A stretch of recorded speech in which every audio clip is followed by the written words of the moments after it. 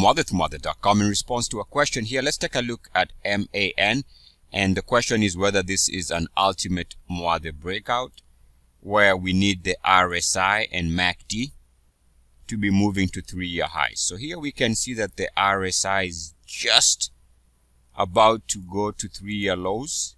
Just about, not quite there.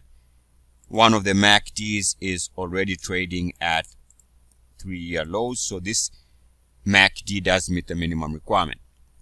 Of course, the RSI is not at 3-year lows, but could go to 3-year lows.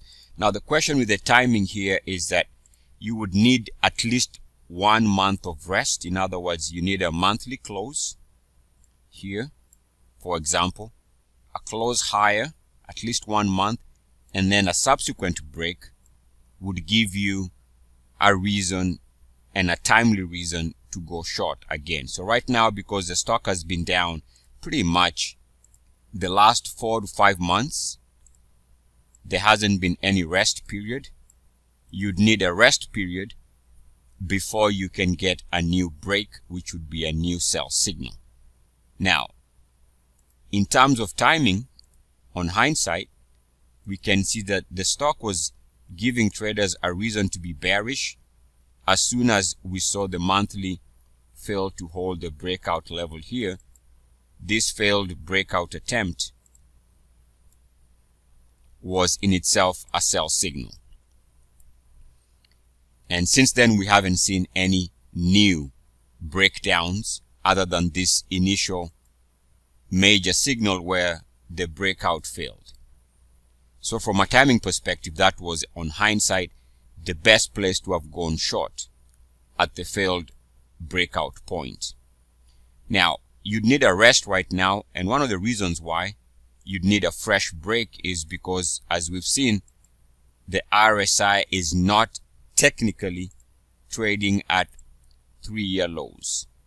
As you can see, you'd need the RSI to be at 3-year lows for there to be a fresh breakdown and for it to meet the minimum requirements for the ultimate Muathe sell signal. Now, one thing to be cautious here, why you need a fresh break, is because if you take a look at the long-term picture, looks like the stock is coming into an area of potential support.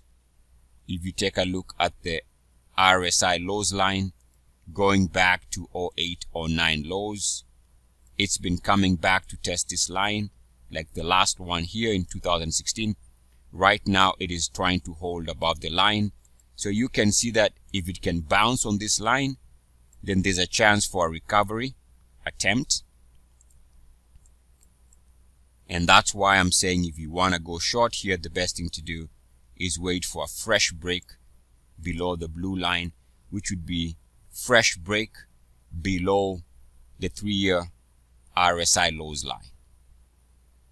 And don't forget, you'd need a 1-month rest before a continuation of the recent slide. Eric Muathe with Muathe.com. As always, good luck, peace, and blessings. EMSS. Woo! Yeah. Blue!